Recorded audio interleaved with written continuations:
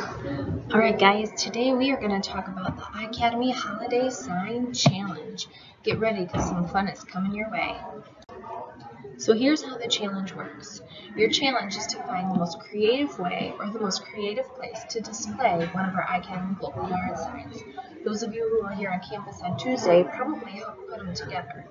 Once you have selected a place that you're going to display this sign, your job is to take a photo of yourself with the sign in the photo also, in that creative location or in that creative way. Once you have that picture, send it to me. My email's right here to officially enter the contest. You may enter this contest more than once, but you just have to choose a new creative place or a new creative way to take the photo. Well, this is a contest, so that means there's got to be rules, right?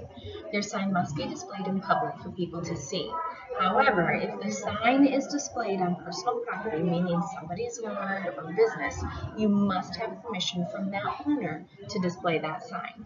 Remember, things like streets and corners of roads, those are public domain and you can totally put things there. You must be in your photo for your photo to qualify. And in order for the submission to qualify for the contest, it must be school appropriate. That includes language, signs, dress, appropriate for school, please. Now this is the fun part. Here's what you're waiting for. We're going to have a couple of different categories in which you can win a prize for this challenge. The three categories are going to be creative location, creative photo with props, decorations, whatever, and then the furthest distance away from Homestead campus. Then there will be one grand prize that we're going to call the triple threat, which means it qualifies in all three of those categories. Not only is it in a creative location, it's also a creative way of doing it, and it's furthest from Homestead campus. If you win in these categories, you will be eligible to win gift cards to a few different locations, as well as one amazing grand prize for the triple threat winner. That's to be announced the day of, but trust me, it's good. So here are some examples we wanted to show you. Notice how the dude on the right is holding our sign. Yes, it is creative. Yes, it's a little bit different of a way to display a yard sign, but what is it missing? Well, it's missing being outdoors for public and people to see. If you notice on the right, Miss Amy did everything correctly. She put it somewhere public. She's in the picture. She uses the squirrel and Christmas decorations for her creative flair. The sign with Miss Amy would be what qualifies for this contest. So here's when everything is due.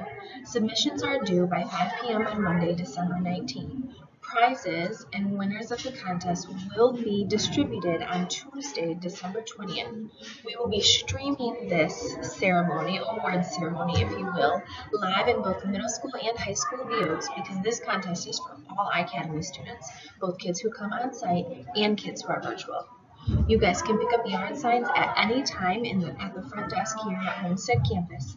And if you live far away from Homestead campus and you still want to participate, let us know and we can work out some sort of drop-off. We are so excited to see your creativity at work. Let's go ahead and get started. And as always, let us know if you have any questions. Happy signage!